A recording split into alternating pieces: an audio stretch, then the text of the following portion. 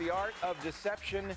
You know him best as the reformed hacker who spent time in maximum security and made Free Kevin a household term on his release from prison 3 years ago. After serving a 5-year sentence, Kevin was barred from using the internet. That was the terms of his probation.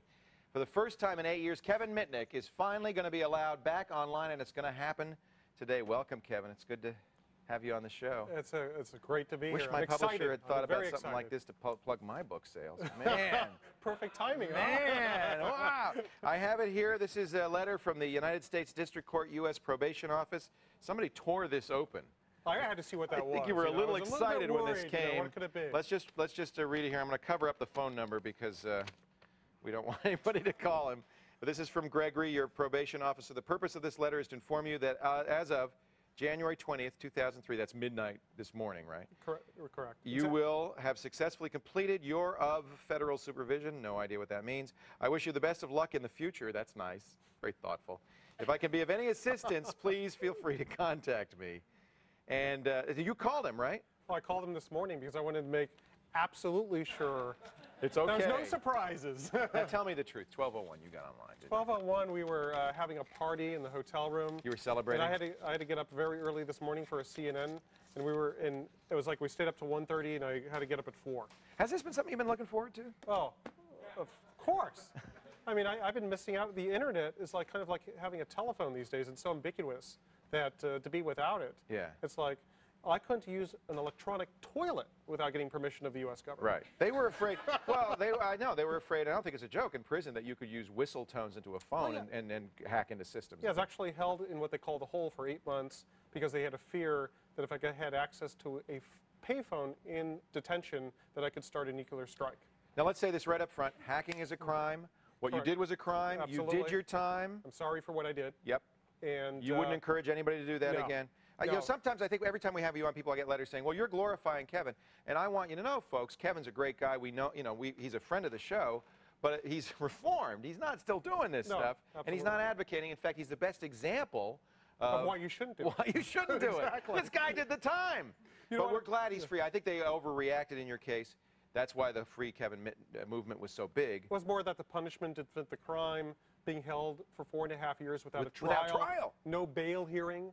And what's interesting, in today's New York Times, 2 federal appellate courts ruled that it was overbroad, impermissible to restrict somebody from using the internet as punishment.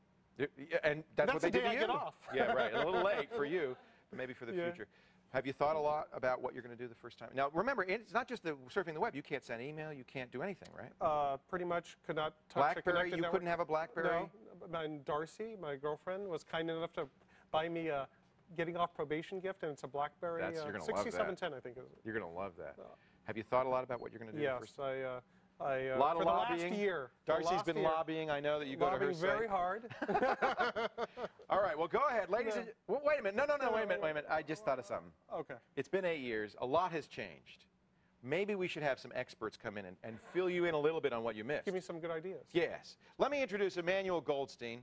Emmanuel is the editor of 2600, the Hacker Quarterly. He is perhaps the best-known spokesman for the hacker community. Do you know each other? Oh, very well. Right. He actually helped start the Free Kevin movement. All right, He there was you the leader go. behind it. So he got, and I see you brought some gifts. Yeah, I brought this for myself, but you can have, some champagne. It's, champagne forever you're celebrating. And to show you that times have changed, there's a new book out now called Takedown. Oh no, Takedown. Not the Takedown that you're so familiar with. This is that's a book about you. No, that was another book. This is about you don't want to read that book. This is a mafia This book. might be a more interesting book. Yeah. The other book you don't want to read is the Fall of the Markov Last book. Mafia Empire. All right. So the title has been reused. That's very nice. All right, so some gifts. But that's not all. There's more. Oh. We've got John and Markov in the... No, I'm just kidding. I wouldn't do that to you. He wants to do a New York Times story. Yes, I wouldn't do that to you. Emmanuel's going to advise you on one side, but on the other side, we thought we'd bring another friend of yours, a guy who's been on the show many times. Frankly, one of the guys who got the personal computer movement off the ground. Steve Wozniak is here. He's going to advise you on your angelic side. Steve, come on in. Hey, you brought gifts too. Congratulations. Hey, thank you very well much. What, he brought you something? And I believe you held out and didn't get on the internet. Do you believe that? This is for you. Look at this A drawing. little gift. Who drew that? That's awesome. I thought it up this morning, but our artist at the company drew it. Look I at can't that. draw. At the new.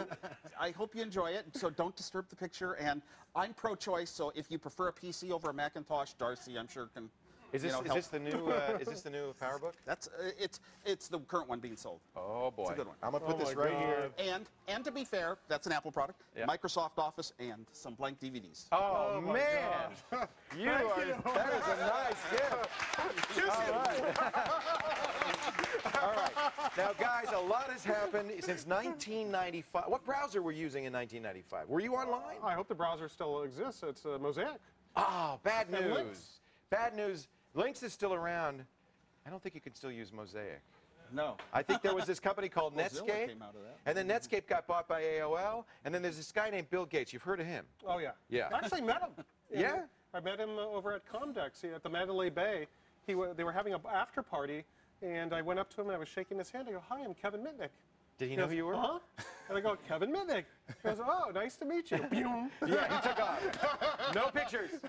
Was anything you would tell Kevin about what's happened over the last 8 years?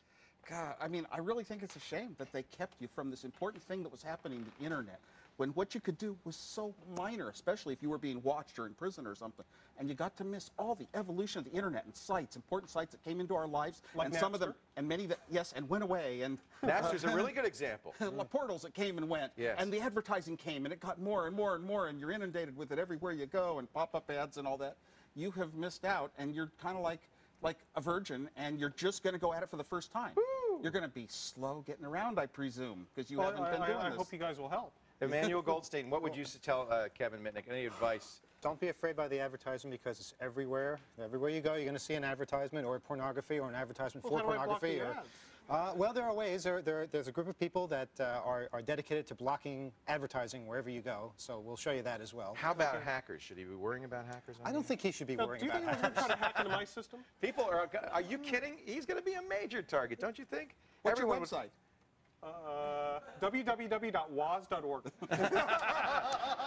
All right, Waz, what's the first site he should go to? What do you think is the first thing he should do on the internet? After Woz.org, listen, the internet has just exploded with the amount of information you can get on anything you think of. You can type in, and sometimes you get results, and go to google.com. Google, I heard of Number Google. one. What was the Number big search engine in 1995? Was it Yahoo? Yahoo Yeah, wasn't Yahoo. even around. No, was it Yahoo around? wasn't around. What did he use? Lycos? What did you use? Yahoo was around. Was Yahoo around? Just No, beginning. not in 95. Not Just when beginning. Not by the time. Emmanuel Goldstein, what's the first site he should go to? Well, I'd like him to go to 2600.com, but I think Google is a good choice Google's a because good choice. you can type virtually anything into Google and you'll find it. It's a line of dialogue in an obscure movie or something like that. It's really, amazing. It's I a wonder great if I tool. type in my name if I'll see anything. I bet you will. I think you Have might. Type in Leo's You've name. never done a vanity search. No. Here's a guy who's never done a search on his own name. Patrick, you got any ideas for maybe where Kevin Mitnick should go? I was going to say downloads.com because I actually found NCSA Mosaic version 3.0, which doesn't really run well on your Windows XP. That'll make him feel right at home. Hey, what do you think, Oh, Yoshi? wait. Kevin, where do you think he should go? First site Kevin Mitnick ever goes to. I'm going to say /dot probably. /dot. What do you think, Yoshi? You I was agree? going to say Google, but you should also try Yoshi.us. Yeah, there you go. How about so you guys in funny. the audience? Where should he go? Let's hear it. Where's the first place Kevin Mitnick should go? Screensavers.com. All right, we got a lot of choices. Kevin Mitnick, it's yours to choose. Your first access to the internet, live, national television. You pick where you want to go. Okay, I'm going to do that, but I never sent an email yet. You gonna send an email? Never sent an email, and I got to tell you a little story. Is back in March of 2000, I was testifying before Congress with Frank Thompson and Joseph Lieberman, and we had this dialogue, and Lieberman suggested I should become an attorney. And then I told him, well, there's a little problem. I have a conviction on my record, a felony conviction, and they might not allow me to be a member of the bar. So I asked Lieberman, I said, maybe one day you'll be in a position to grant me a pardon. And I just found out he's running for president. So you're going to send him an email? I'm gonna send him an email. All right, I want that pardon. ladies and gentlemen, you're here first. Kevin Mitnick's first internet act, an email to Joseph Lieberman asking for a pardon. And we're going to check back and see what site you're going to go. Is it going to be Darcy's site? It's going to be Darcy's site, Labmistress.com. You got the plug-in. You told the Times you had to do it.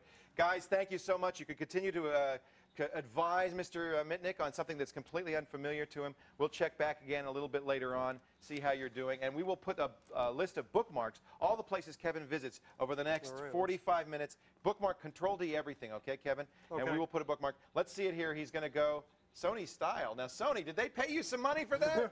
You better get It's a out. Sony Vaio. What can I It's a Sony say? Vaio. Let me All right, stop we'll this. check back in just a little bit. And, of course, we'll have his bookmarks at thescreensavers.com.